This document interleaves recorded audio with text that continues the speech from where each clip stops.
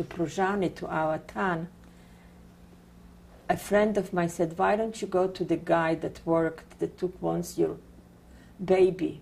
And he brought it back, but go to him.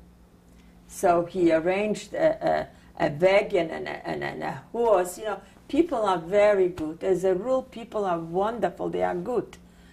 And we went there, and I knocked on the door. He lived in a little village. And he saw me. And, you know, he started praying. He says, Dora, but they didn't call me Dora home, they called me Dvera. Dvera, what are you doing here? Where did you come from? I mean, this is from 1943, beginning, this is 1945, almost by the end.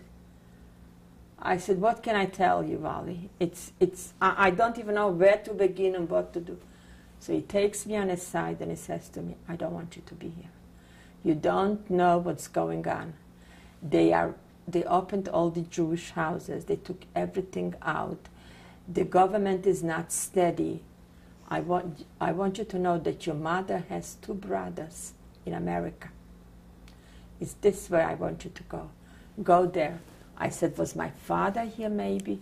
My father jumped from the train. He says, nobody was here. Nobody. I just want you to go away from here. You and your friends, everybody, just leave the city and go away from here. I said, we don't have any money. We don't have nothing. We don't even have food.